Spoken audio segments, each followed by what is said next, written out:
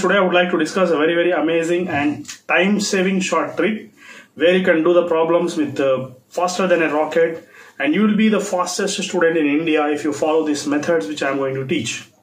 Now if you observe here, there is a problem where you can consider that there are two equiconvex lenses having focal length f1 and f2.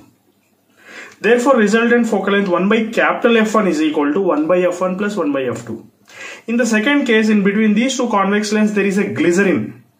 Okay, and here the refractive index is 1.5 for both the lenses. Even the glycerin also having same refractive index. When the refractive index of glycerin is also 1.5 and lenses also 1.5, then their focal lengths are going to be same. But as in between these two lenses, there is a liquid here, and the shape of the liquid is just like a concave lens.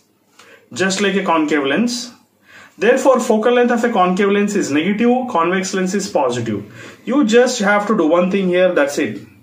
You'll get an answer easily. So here, as the focal lengths are same, you can write 1 by f1 is equal to, as the focal lengths are same, you'll write 2 by f. This implies that f1 is equal to f by 2. But in the second case, glycerin is just like a concave shape here in between the two lenses. We can consider this as 1 by f. Okay, this is 1 by f and this is minus 1 by f. Again, this is plus 1 by f. Focal lengths are same, but in the middle there is a concave lens which is taken as focal length negative for a concave lens.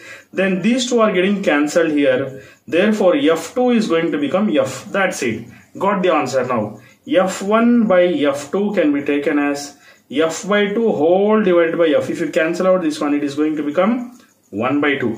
Thank you very much. The third option is going to be correct answer. For this type of problems, you just subscribe to my channel, prescribe to your friends, and describe the comments below. Thank you very much. Have a nice